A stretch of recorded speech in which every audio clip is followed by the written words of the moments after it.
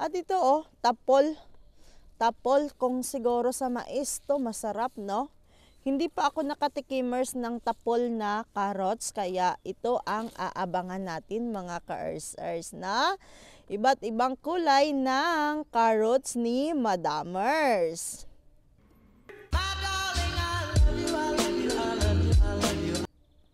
Ayan.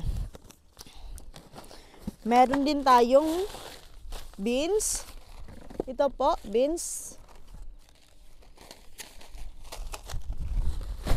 At ito yung kakaiba mga ka-ers-ers. Binili ko siya. Curious ako kung ano ang lasa niya. Kasi green peas din siya. Pero violet ang kanyang lat. Ayan. Pero green ang loob niya. At saka ang ating masarap na red beets. Ayan. Sarap nito pag inano. Sobrang sarap. Hellos mga ka-ers-ers, kamusta hers? Ayan, nandito na naman si Madamers, ang Pinay na mangunguma, magsasaka dito sa Europa. So excited na ba kayo mga ka-ers-ers? Dahil ako napaka-excited na ngayong 2021 sa ating gardening time na content sa ating YouTube channel na Aimiesen. So itong content natin, ito na yung inaabangan natin every summer, yung ating gardening. Gardening, farming, yan yung mga summertime na content natin mga ka-ers-ers na. Dahil one crop a year lang tayo nakakapagtanim ng ating mga pananim dito sa Denmark. So especially sa aking pag-garden, isang bisis lang ako makapagtanim sa isang taon. Every summer lang yan kasi alam niyo naman, nag-i-snow dito, kaya mahirapers magtanim-tanim sa labasers. Mamamatayers ang ating mga pananimers.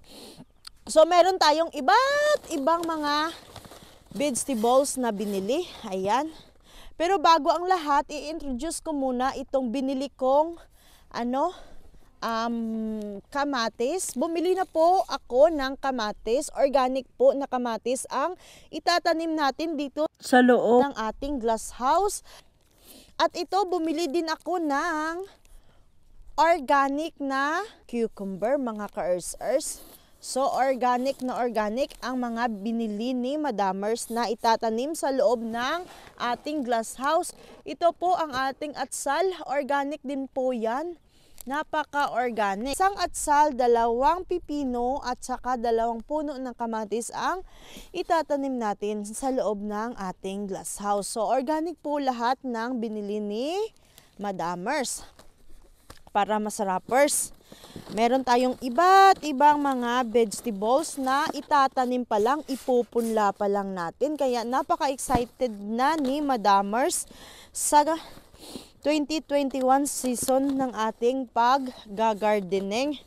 So, bumili ako ng green peas or snow peas. Ayan. Eta, kung tawagin dito sa Denmark. At bumili ako ng spinach, red small radish, broccoli, cabbage. At ito mga ka-ers-ers, first time kong bumili ng ganito oh. Parang green peas din siya, no? Pero violet yung kanyang balat. Ito yung red beets, ayan. Itatanim din natin yan.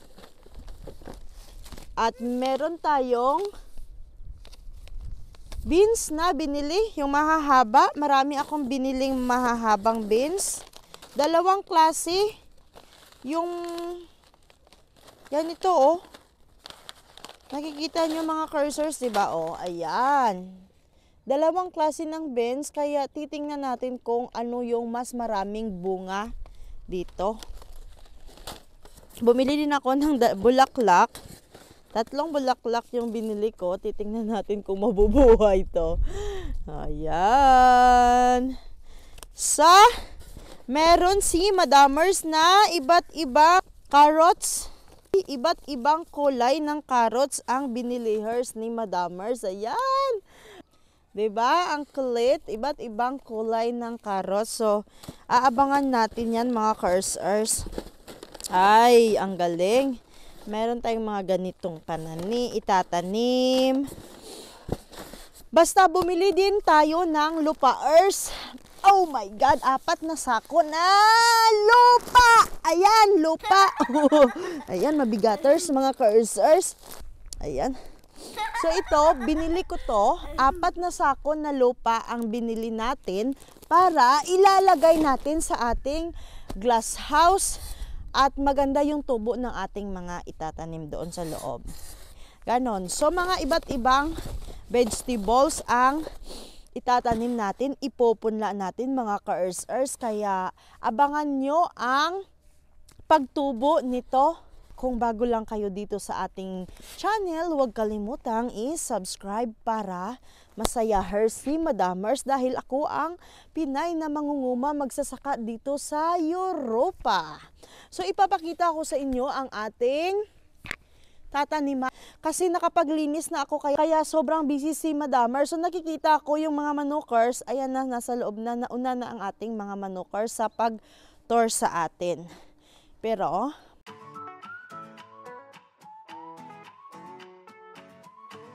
ayan ang ating mga itatanim.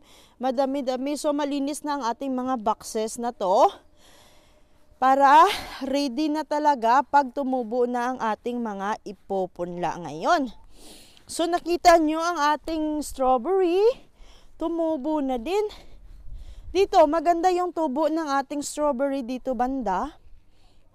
Kasi ano siya parang hindi siya nagkaka-frost. Maganda yung tubo dito banda ng ating strawberry. Pero ang ating mga manukers, ayan, maganda na din ang kanilang mga tambayan. Kasi malinis na. Malinis na ang ating glass house at ready na. Lagyan natin ng panibagong lupa to para maganda ang tubo ng ating mga itatanim na vegetables. So, ayan mga ka-earthers, naunahan na tayo ng ating mga manokers. Pero okay lang yan.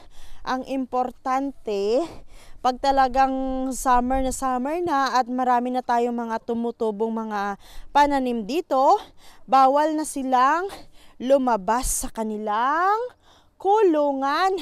Ayan. Bawal na silang lumabas sa kanilang kulungan. Abangers na lang mga ka-earthers sa ating gardening content this 2021. Napaka-exciting kasi marami akong mga itatanim. Ayan! Napakadami kong binili this year. Sobrang dami mga ka-earthers.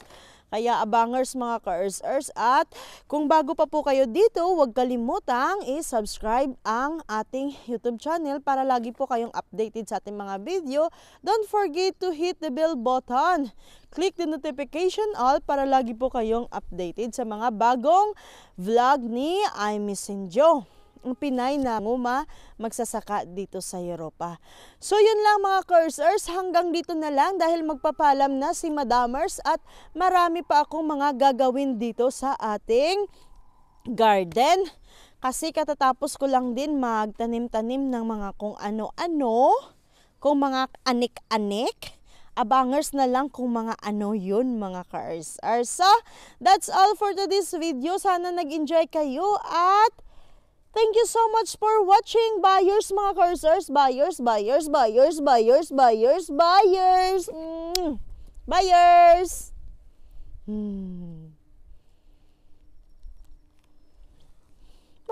mga ka-earthers. Mga manukers na. Naunahan na ako. Buyers.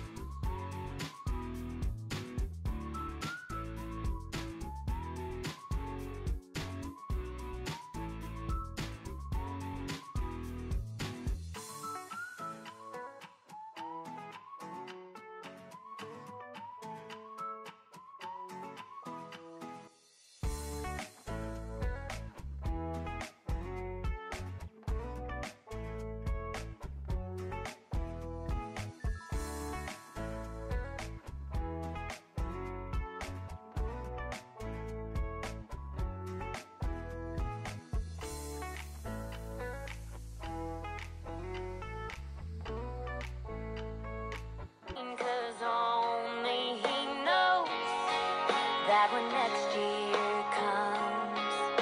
The crops will